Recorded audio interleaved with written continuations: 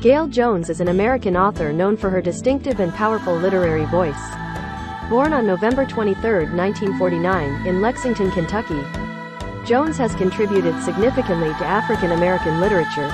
She gained acclaim for her debut novel, Corregidora, which explores themes of trauma, identity, and the legacy of slavery.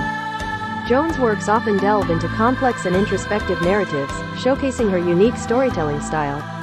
While she has faced challenges and controversies throughout her career, Gayl Jones remains a notable figure in American literature, leaving a lasting impact with her thought-provoking and evocative writings.